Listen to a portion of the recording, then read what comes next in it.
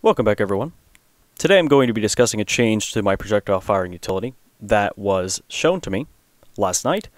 Yesterday I posted my original projectile firing utility and the explanation for it, which was rather long and it was just overcomplicated. I posted it to the Datapack Hub Discord and I was informed of a much easier way of doing it, which is so simple and elegant that I feel kind of stupid for not considering it. And we're going to talk about what I did previously. Previously, what I was doing is I was calculating basically a proportion of speed to allot to any specific direction based on a player's rotation value. Now this works, it was a fully functional system, but it was overcomplicated and completely unnecessary. Something I can do is I can very easily just calculate it using a teleport command. Right here, we have caret notation. It might be kind of hard to see because it's in the bottom left of the screen, but what we have is we have caret notation. Now, to understand why this works and how it works exactly, we need to understand how motion works in the game. Now, motion and position values are stored both in a set of 3 doubles. That's programmer speak for saying it's stored in 3 values for 3 different directions: the x-axis, y-axis, and z-axis. Now, if you can calculate the motion, or you can calculate the position difference that you want for an entity to be at in the next tick, or within the next second, you can get it from teleporting that entity forward 1 block using caret notation. So let's say I look in this direction, and then teleport myself with caret notation 1 block forward. Now that teleports me 1 block forward as if I was moving at 1 meter per second in that direction.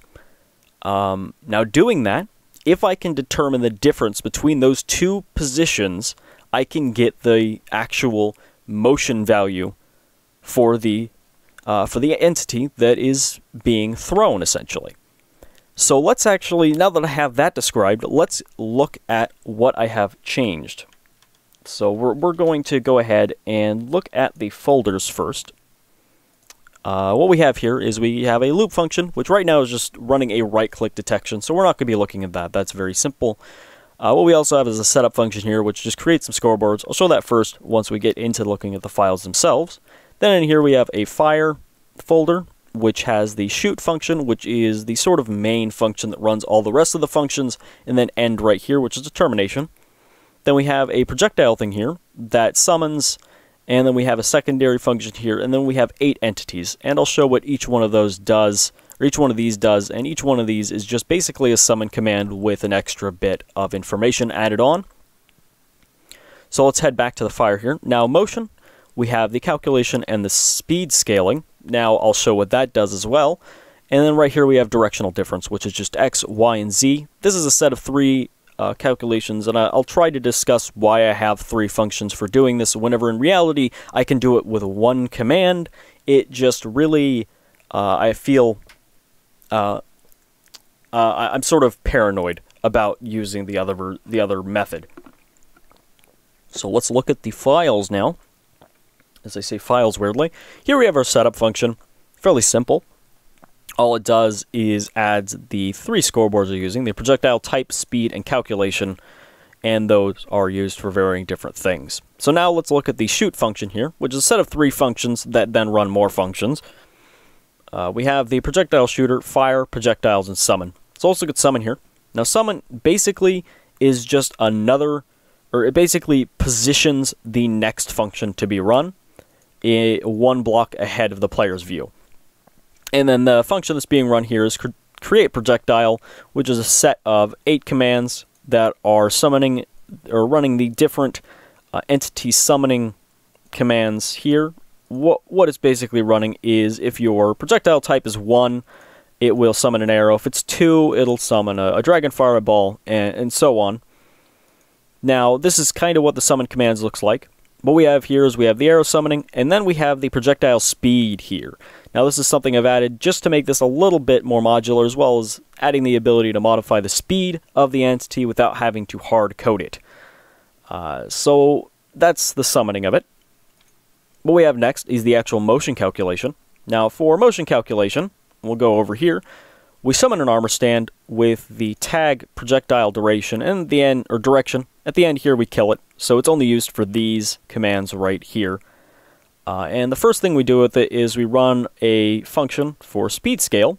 Now, speed scale makes it so this value right here is the meters per second times 2. The velocity in meters per second times 2 that you want. And how that works is for every one of those, it will teleport that armor stand we've summoned by half a block. So essentially, it'll teleport by half a block, then it'll remove a projectile speed 1, and then it will rerun this function if there still is more than 1 left in that scoreboard.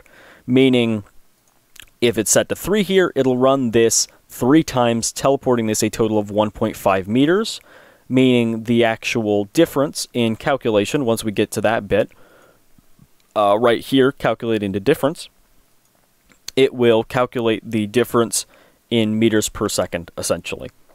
So what we're doing right here is we are doing a set of calculations that gets the player's position, and then another one that gets the armor stand's position. Then this right here does a scoring, or a store result into the entity's motion tag, the actual projectile's motion tag, and what it does is it runs a scoreboard operation, subtracting the position of those two entities, getting the difference between them.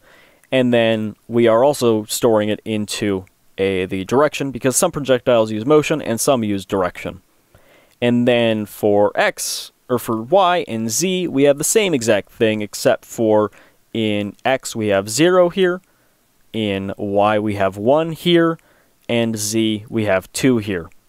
And that is all of the motion calculation up till that point. Then at the end, as I said, we do kill that armor stand, then we are resetting the player's projectile calculation score because we're not using it anymore.